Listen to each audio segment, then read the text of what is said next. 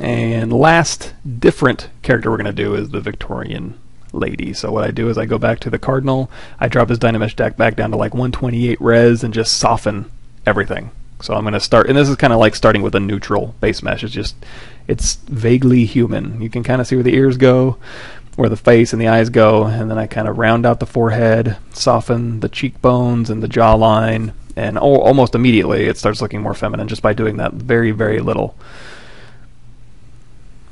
And now it's just a matter of blocking in the features again, which again, I would start with a female base mesh. And, I can always go back to one of my quick saves or one of my incremental saves and be like, okay, once I get it to a certain point, this can be my base female model. And if you want to get more into, this is my base female body type model or ethnicity model, you can certainly do that as you start collecting sculptures you've done. You can start with even more specific types. Cartoony, anime, female model that you can start with, that kind of thing. Save you time. Always look to, not always, I guess, if you're one of the people that's like, well, I like going from point A to point B or smelling the roses, you can certainly sculpt everything from scratch. And it's good practice to do that for sure. But in a production setting, and when you're concepting things, it's more about, hey, start something, get your idea. It's getting your idea out quicker than it is going through the anatomy creation process. For better or for worse. If you want to get better at anatomy, sculpt a lot of anatomy. If you want to be fast, start with something you've already done. So you got to kind of play between those two. Don't never is a double negative. Don't not sculpt anatomy if you want to be good at it, because you're not ever going to be good at it if you don't do it a lot. At least I wouldn't be. Some people can do it once and they're amazing, but for me, I have to do something a lot before I get even close to being even a little proficient. And believe me, if I've ever done anything that looked easy or it looked like I was good at it, it's because you didn't see me mess it up 1,000 times in a row or practice it 1,000,000 times before doing it and going like, oh yeah, you simply do this. Well, behind the scenes is a little uglier than that.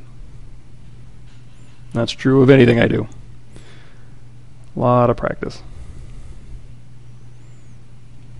And you'll know things like when I do demos or presentations and stuff that I haven't done a lot of practice. You probably tell a little bit of a difference. Some things I'm going to be very comfortable in, and basics of ZBrush I'm pretty comfortable, so I could kind of wing that. I did most of this video recording for part one and it seemed like maybe a day, afternoon. But when we get into other types of programs or other stuff within ZBrush, it could take me a little bit longer just because I'm not so comfortable. Might take me a few tries.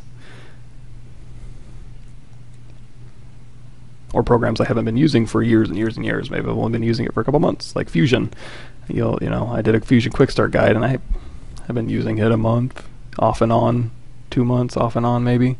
So I'm not exactly super CAD modeler, problem solver guy, but at least I know enough of the basics to kind of do a Quick Start guide.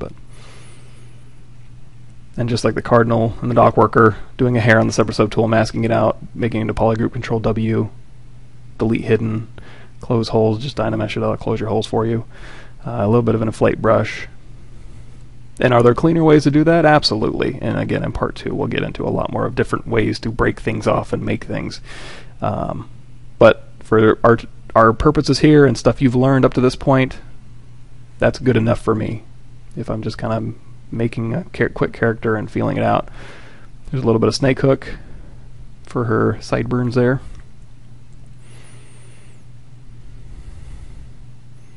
And here's where I take her from the base model and start giving her a little bit more personality and start feeling out what kind of female do I want to make. And I go ahead and I soften her face a little bit. I soften her body a little bit. And again, this is just to contrast the gaunt Dock Worker and the stern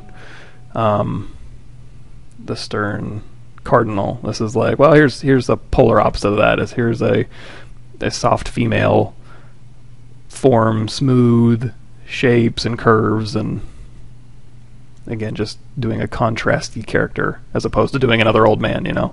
And again, once we get more project based, or maybe when I get to the end of part 2 or part 3 of the intro courses, we'll get more into, like, if I wanted to do a super cartoony female with really soft features, you know, or a cartoony old man where he's wrinkly but in a more cartoony way. Those are kind of different things.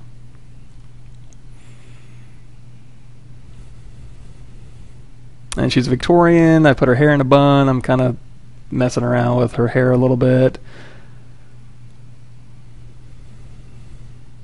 A little more costume stuff, just kind of adding some stuff to kind of, because the other guy's got clothing and stuff, and her clothing's fairly simple. At least at this point it is. So I figured, okay, she's going to be fancier, so she's going to have maybe something in her hair and maybe a little necklace. And with this thing, I started like, okay, I'm going to sculpt a thread necklace on, and it worked, but it was a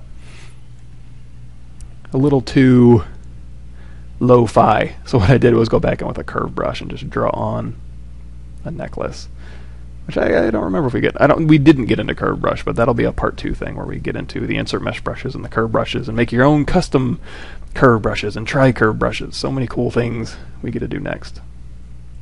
And that stuff's already been recorded. I just need to sit down and put it all together and edit it and do some marketing stuff so that you guys will click on it and look at it when I release it. And again, here's her clothing, so I'm going to go ahead and get rid of the rest of her body here. There we go. Dynamesh. There, perfect. Sculpt it back in.